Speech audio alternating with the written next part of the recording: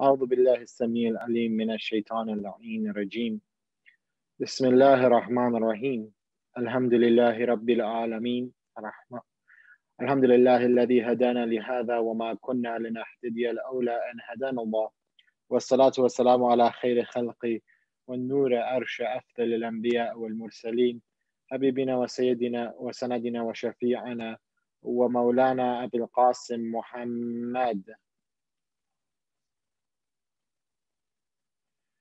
وعلى آله الطيبين الطاهرين المعصومين المظلومين أما بعد قال الله في كتابه الكريم بسم الله الرحمن الرحيم ويقول الذين كفروا لست مرسلا قل كفى بالله شهيدا بيني وبينكم ومن عنده علم الكتاب صدق الله العلي العظيم صلوات على محمد وآل محمد.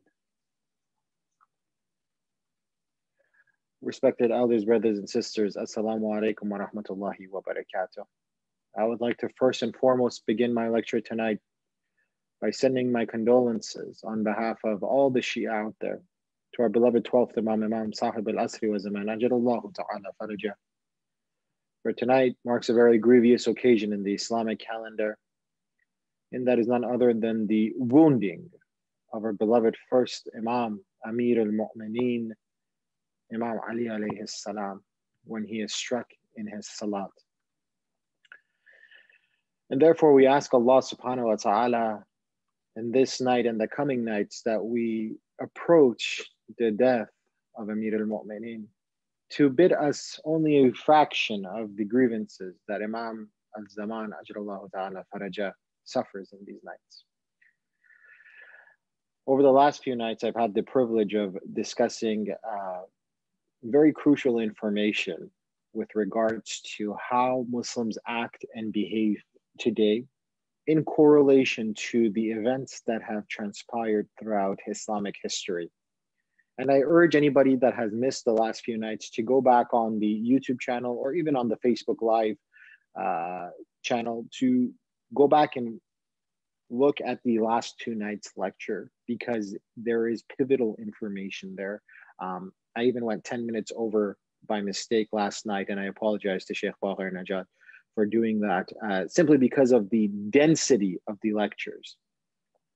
Tonight, we're going to continue, and we are going to start the topic off with a hadith from the Holy Prophet of Islam, sallallahu alayhi wa alayhi, where he says, Ana madinatul ilm wa aliyun babuha. That he says, I am the city of knowledge, and Ali are the gates. This hadith can be found in both major schools in Islam, of Shia and Sunni.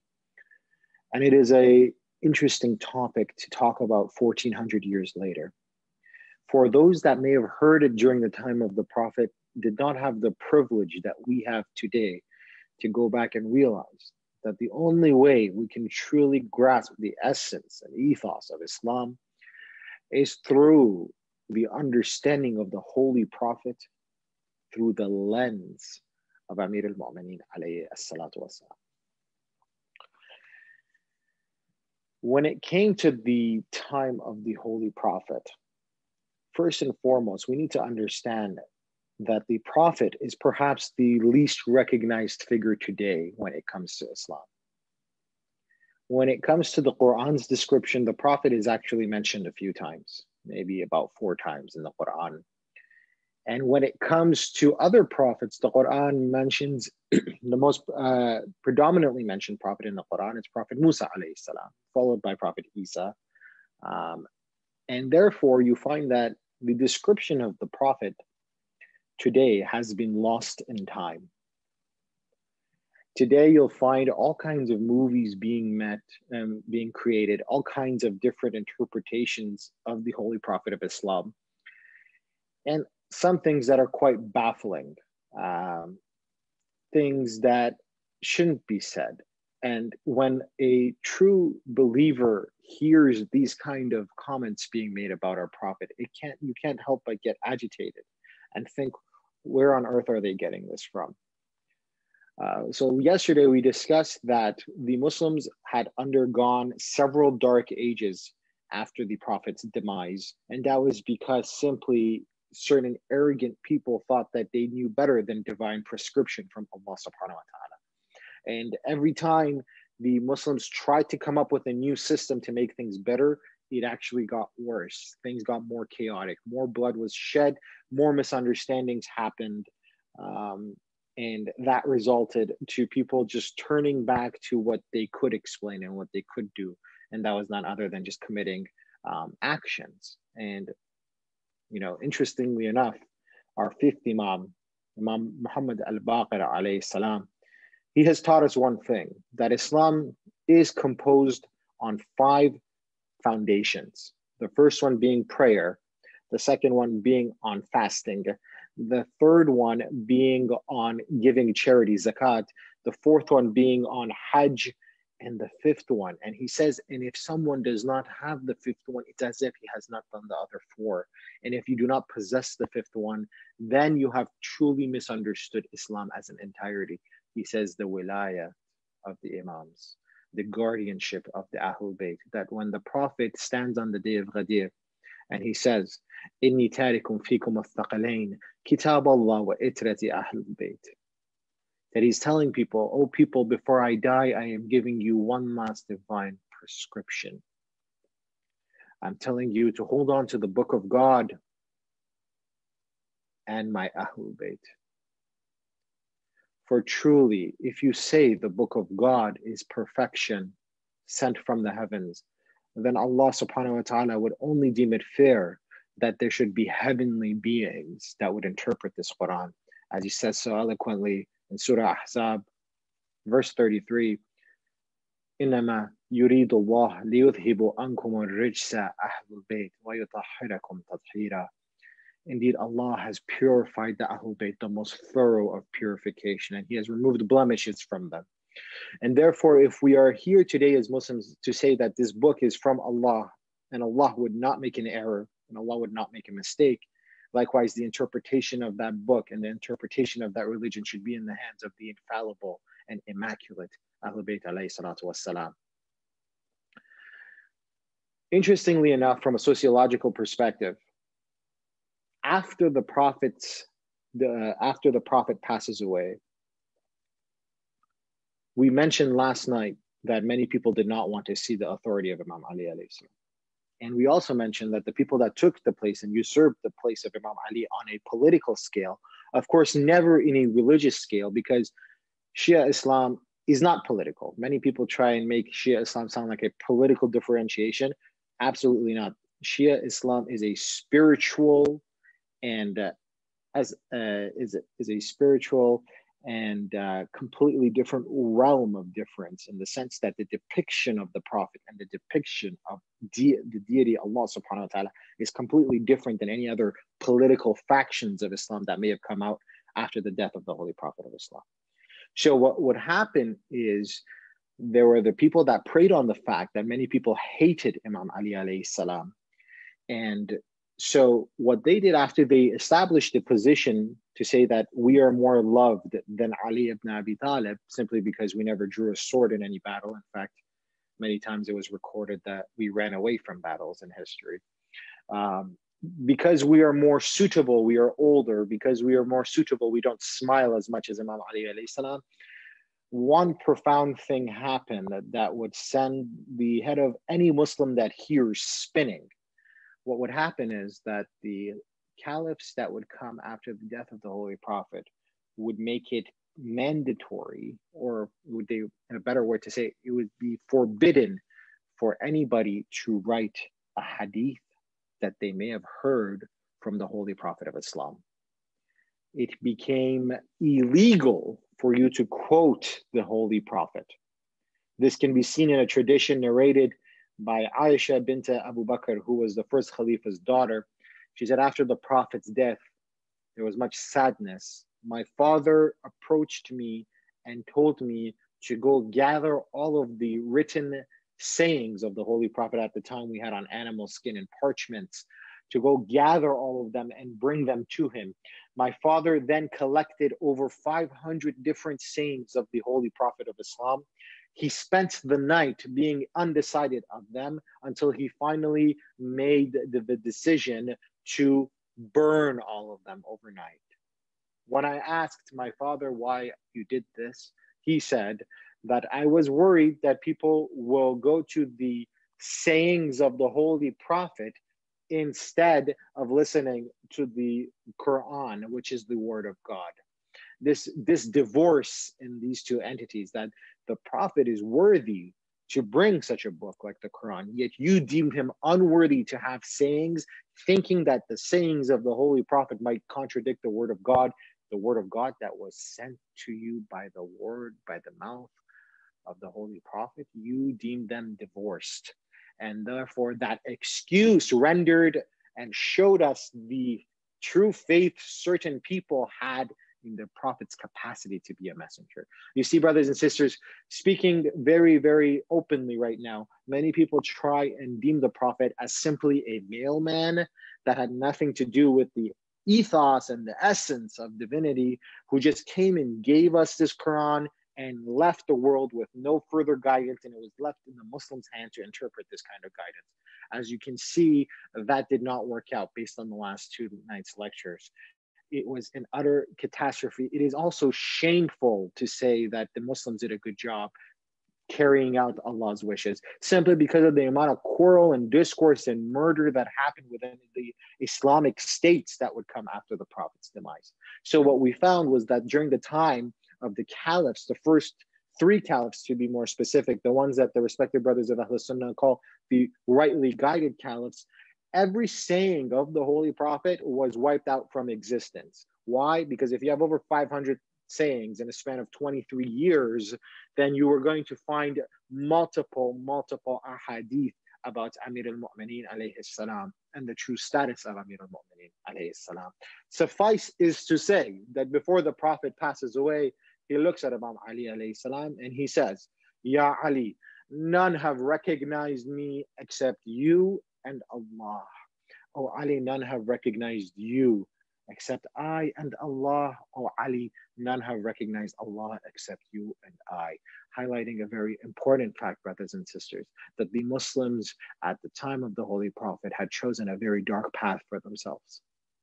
And what happens is that when we get a chance to reflect as to what happened, we attain a certain level of certainty in this day and age. We attain a certain level of certainty that may not have been available to the Muslims at the time, simply because of the propaganda at play. For how could you sit there and delete and burn the sayings of the Holy Prophet of Islam that you profess to, that you say in the adhan, that you say in your prayer, and call yourself a representative of that Prophet, and then tell me that I am not allowed to write about that Prophet? Now sit there and think about it for a second. We referred to last night that the Muslims would always fall back on actions when things would get messy, because they couldn't explain anything without the Prophet's guidance and without his immaculate Ahlul Bayt's guidance. The students of Ahlul Bayt could always explain these simple topics, but those were the people that were killed. Those were the people that would be suppressed by the evil regimes. And then you ask yourself, okay, well, how long did it take for the Muslim population at large to finally come up with some sort of Islamic book after the Prophet's death? Was it 10 years after the Holy Prophet that we could come up with some sort of Islamic teaching book? Was it 20? Was it 30? Was it 60? Was it 80? Was it 100? Brothers and sisters, the first Islamic book that came into existence was 150 years after the Holy Prophet's death. Sit down and reflect on that fact. Some Muslims have the audacity to make fun of Christians whom say that the Bible was compiled 120 years after Jesus' first coming. And then I look at Islamic history to see that the authorities, the caliphs, did not let people write anything about the Prophet down. For how long? 150 years. Now, the first book that came was during the time of the 5th/6th Imam, and this was basically during the decline in the Umayyad dynasty. Things were getting worse and worse after the death of Imam Hussein alayhi salam. And a man by the name of Malik ibn Anas would go on to compile sayings that he could find. Mind you, those sayings were dormant for 150 years. So he would go and try and codify the Islamic State with a set of jurisprudences and laws. So again, the first Islamic book that was written was again about actions, nothing about spirituality, nothing about understanding the essence of Allah and understanding the essence of the Holy Prophet. Again, it goes straight to the facts. And even then, when it goes straight to the actions, Malik comes up with a book of fiqh. And then so the fact that it took that long indicates that there was a lot of time that was spent in the Muslims without any kind of knowledge. And when I asked the historian, I said, well, what were the Muslims doing for 150 years until we got this book of rules based on that person's limited capacity? They would reply by saying, well, the Muslims engaged in a very interesting methodology of understanding the Prophet's sayings, and that was through verbal tradition.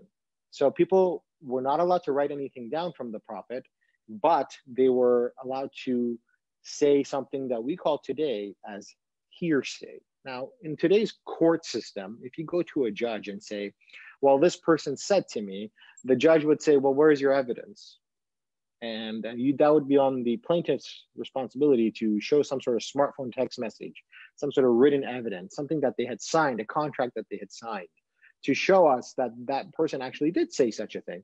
But apparently, when it comes to the time after the Prophet's death, the Muslims dismissed it and said, okay, we're going to go about this whole process as hearsay, and we're going to say a bunch of stuff about the Prophet and, attribute certain things to him and go on like that.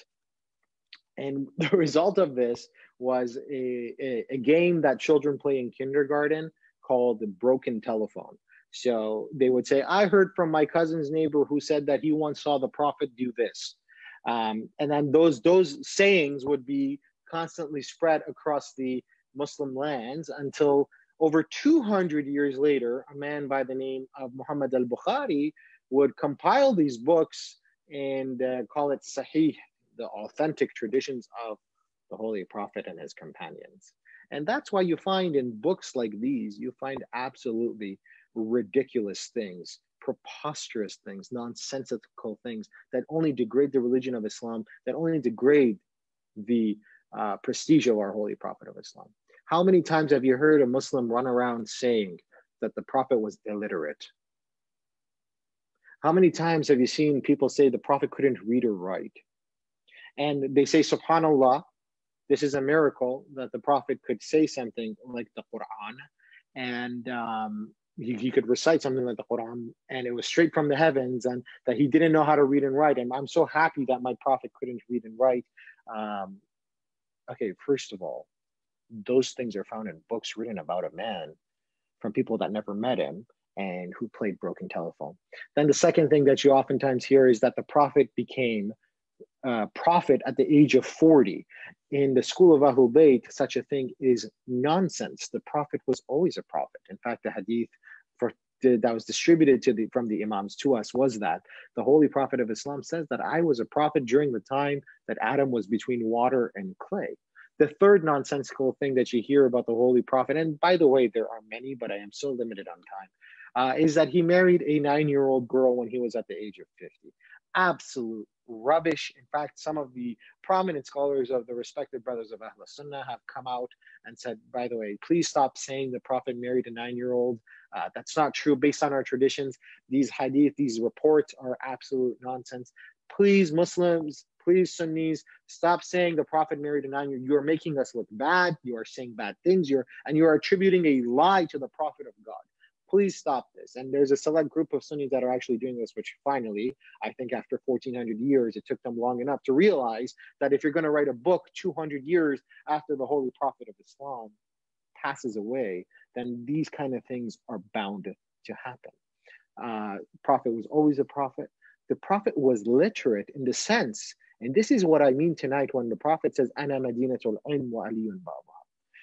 The Prophet was, of course, literate, because then you find an entire series of sermon compiled about the sayings and letters of Amir al-Mu'mineen, Imam Ali alayhi salam. And Nahjul Balagha, translated in the English language, actually means the peak of eloquence. So therefore, Imam Ali alayhi salam was literate, but the teacher of Imam Ali alayhi salam and the place that Imam Ali inherited all his knowledge from, he couldn't read and write. It baffles me to see all these Muslims take pride in this prophet that couldn't read and write. If I take at least 20 minutes with a 5-year-old, I could at least get them to start saying a couple of letters. And then you ask me, well, what about the whole concept of the ummi? Now, brothers and sisters, in the Arabic language means mother, but the specific word it actually means, it means source. And therefore, whenever you are born and your mother takes care of you, your mother is your source of love, your mother is your source of nurture, your mother is your source of sustenance where she feeds you. And therefore, the Arabs have deemed the concept of a mother as your source. And whenever we call the Prophet Ummi, we are saying that his knowledge did not come from the poets of Arabia, it came directly from the source. However, foolishly enough, Muslims, there are a bunch of people that did not like the religion of Islam that pretended to be Muslim, and this kind of rhetoric trickled down throughout history for us to now sit here and debate it upon. Now, Imam Ali alayhi salam, going back to him, would go on to say the Prophet, before he died, touched my chest and blew inside me the knowledge that was bestowed upon him by Allah subhanahu wa ta'ala, and then I would go about inheriting that knowledge. And when it comes to the time of Imam Ali alayhi salam, where he's delivering these sermons in his caliphate, and throughout the 25 years that he had people that would ask him questions, what you will find is that Imam Ali had the most profound Arabic grammar skills that the world has ever seen to this date. One example was in one of the sermons of Nahj al-Balagha that you can easily Google today, is that there were Arabs saying the lettering in the Arabic language consists of a lot of letters with dots. And then what you would find is Imam Ali would take that upon a challenge for himself, and he would deliver an entire sermon that is grammatically correct without using a letter in the Arabic language that had dots. So it was no ba, ta, noon, etc. And therefore, Imam Ali would then highlight the peak of eloquence, saying that the Imam of Allah can deliver a lengthy sermon about a very interesting topic such as death and not utilize a letter in the Arabic language that uses dots. And another time, and you'll find this in Nahj al-Balagha again, you'll find that Imam Ali alayhi salam overheard people saying that alif, basically A in the Arabic language, alif is also a very recognized letter that is constantly being used in the Arabic language. For example, anytime you want to say al, you see the alif in there. So Imam Ali alayhi salam would then go and say a sermon without using the letter alif, the entire sermon. And by the way, we still have those sermons, and you can see the Arabic, and you can try and scan it with your eyes and try and look for those letters, and you won't find it. You're telling me the man that produced the likes of Amir al-Mu'mineen, Ali ibn Abi Talib, came about to the Muslims without the intellect or the capacity to learn how to read and write? And that just highlights one sad reality about the religion of Islam, brothers and sisters. That the inheritor of the Prophet's knowledge would go lost for many, many, many years. Not only that, these caliphs that would come after the Prophet would institute the cursing of Imam Ali alayhi salam for 90 years. There is a time, brothers and sisters, that they used to go on the pulpit of the Holy Prophet and say, Bismillah ar-Rahman ar-Rahim, in the name of God, the most beneficent, the most merciful, may Allah curse Ali ibn Abi Talib. To the extent that we have a tradition that stated that one time a sheikh or a speaker that they had hired, Muawiyah had hired, forgot to curse Imam Ali alayhi salam in his lecture, and somebody from the audience said, by the way, Shaykhana, you forgot to curse Ali. So he would come back and go back onto the pulpit, get himself ready and say, yes, thank you for your eloquent message. I did forget to do that. May Allah forgive me. May Allah curse Ali ibn Abi Talib. That concludes my sermon. And then he would step off the minbar. That was the level of hatred that they had for Imam Ali alayhi salam. And that goes back to the propagandas against Imam Ali alayhi salam to solidify illegitimate caliphs. It goes back to the idea that Arabs were extremely tribalistic. And this would continue on to the time of Imam al-Hussein, when Imam Hussein would go to in front of Yazid's army and he would say, what have I done wrong to you? What is it that what have I done wrong that you wish to spill my blood? And listen to the response that Yazid's army gives. He says, "Bughzan la'abik." We hate your father. That over 50 years had passed from the time of the death of Imam Ali alayhi salam, and these people still hated Imam Ali enough to do what they did to his son and grandson on the battlefield of Karbala. Take a quick pause there for a moment. The reason why I decided to choose this lecture topic is because I have seen youth become disenchanted by these foolish sayings about the Holy Prophet of Islam. And suffices to say that the people's responsibility were to what the people's responsibility was to accept the message of the Holy Prophet, but they missed the most important message of all. Now, the Quran, being the word of God, is an inanimate object. Understand this point. It does not talk to you. You can read it and you can try and derive understandings from it. But the word of God and the depth of the word of God is not something that you should be playing with. The word of God should be explained through the people God has chosen that are infallible, just like the word of God is infallible. Yet I find people like Muawiyah coming and trying to interpret this book. I find people Muawiyah are hiring that were exiled by the Holy Prophet during his lifetime, coming and making commentary of this book. And therefore, if you're wondering why we went into some the Dark Ages, and now we have books of hadith attributed to the Holy Prophet that are nothing but lies, and we should not take anything from them, then now you will understand why the world is so iffy about Islam, why the world is always hesitant towards Islam, because there are certain things written in books outside of the school of Ahlul Bayt that depict the Prophet as ungodly, that depict the Prophet as unholy. In fact, I said in one of my lectures before, if I were to pick up any kind of Sahih book that the brothers of Ahlul Sunnah deem authentic, and I read about that Prophet, I'm very sorry, but someone who leads Salat at a local mosque has a higher merit than the person that they've written about and call Muhammad in this book. This Prophet in these books is someone that you would be ashamed to pray behind. Whether it comes from where he chooses to go to the bathroom and how he treats his woman at home, these kind of sayings were said about the Prophet. And my only question is that how long are we going to allow people to lie about our Prophet? How much longer are we going to let the world have the false interpretation of our Holy Prophet? And how much longer are the respected brothers of Ahlul Sunnah going to constantly make excuses for caliphs that had no business being part of the religion of Islam? How much longer are they going to make excuses for the chaotic system that they brought about? And how much longer are they going to cover up the devastating mistakes they did upon the Prophet's death? Let's take a look and see how much time I have. I have about 5 minutes left. Before I conclude, and I'm sure Sheikh Baqir Najjar is going to go ahead and do the roza for tonight. Normally I would do it, but I am very limited on time. I want to highlight a very beautiful, beautiful hadith that I read, and I believe I read it in Bahar al-Anwar. And it was after the time of the Holy Prophet's passing.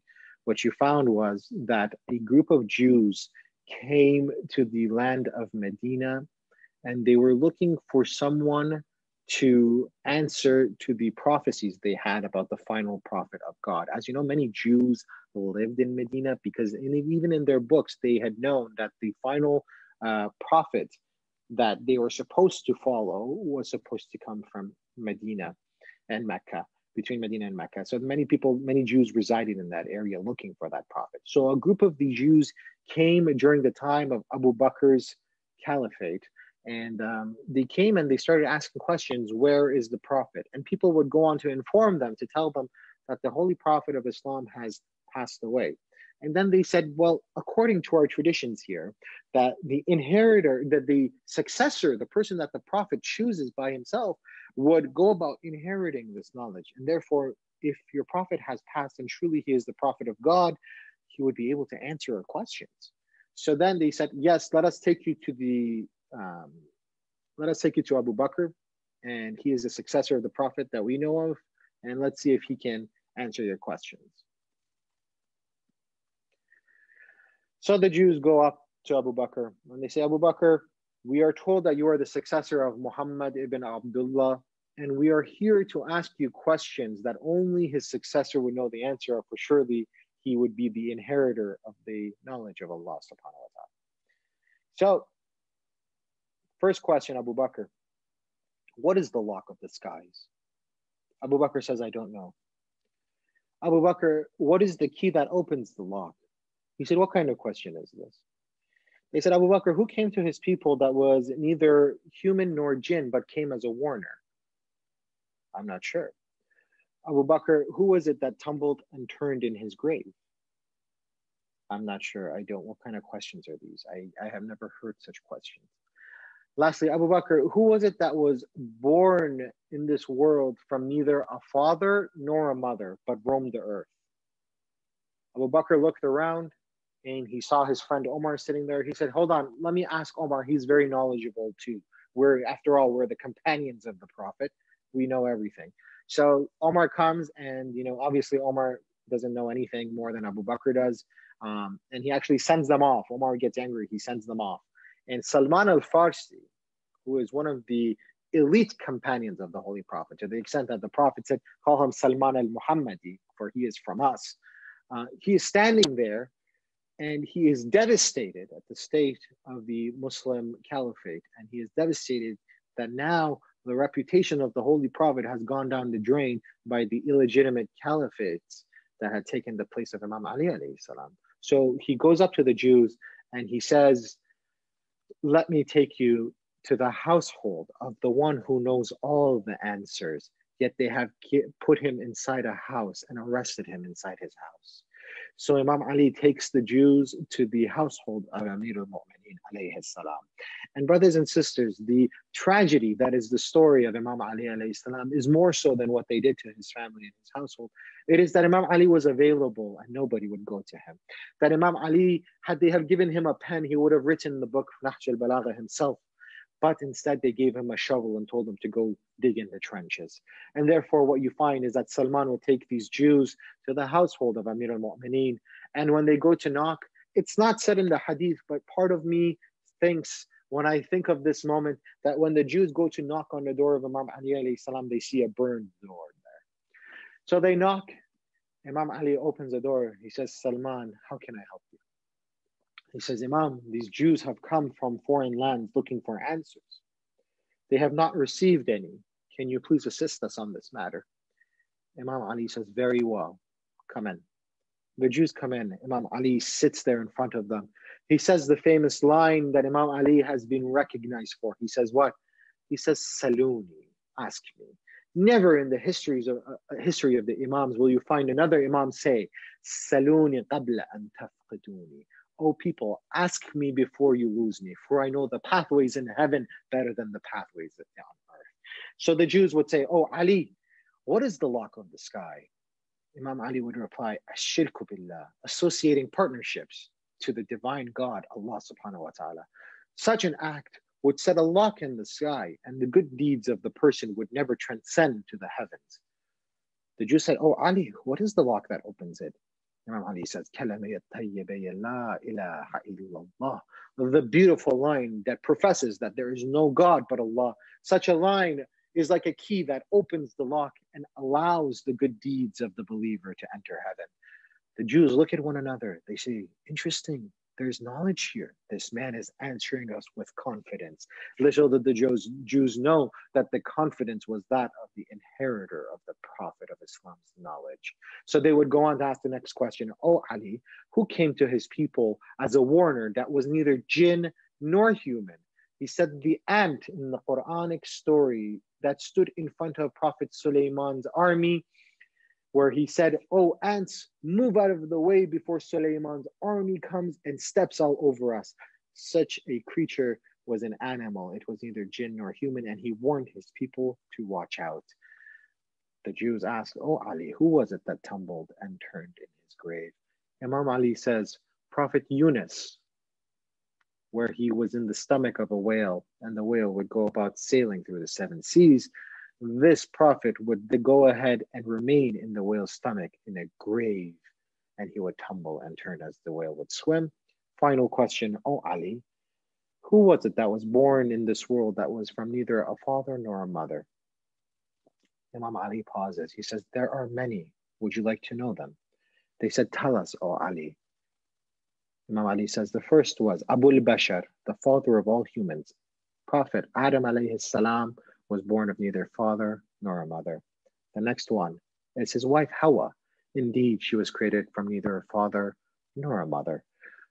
They said, "Ali, tell us more." He said, the camel during the time of Prophet Saleh that would come out from the belly of the mountain, that camel was from neither father nor a mother. "Oh Ali, tell us more. Who else was there that was born from neither a father or a mother?" Imam Ali says, "Have you heard of your prophet's staff, Moses?" They said, "Indeed." He said, "Have you heard when he turned it into a serpent in front of the magicians?" They said, "Indeed." He said, "That serpent was from neither a father nor a mother." And then they said, "Ali, tell us more." Imam Ali looked at them. He said, "Have you heard of the story of Prophet Ibrahim and his son Ismail?" They said, "Indeed." He said, "Do you know the story when he went to go and sacrifice his son as a test from God?" They said, "Yes, we do know that. This is in our Jewish traditions as well." Imam Ali says, the lamb or the goat that fell from the heavens before Prophet Ibrahim came to slaughter his son, that ram, that sheep that fell from the heavens was from neither a father nor a mother. Many of the Jews in that circle would go on to accept the religion of Islam. For that man that they stood before was a man of knowledge. It was a man who was the inheritor of the Prophet's knowledge. And brothers and sisters, on this night, when we go ahead and go about our amal and ask for forgiveness, make sure you ask Allah subhanahu wa ta'ala the Haqqa Ali ibn Abi Talib on this night. This night where Imam Ali was the inheritor of the Prophet's knowledge, we ask him to bestow upon us more love for Imam Ali, for the love of Ali is a sign of a mu'min. وصلى الله على محمد وآله الطاهرين والحمد لله رب العالمين.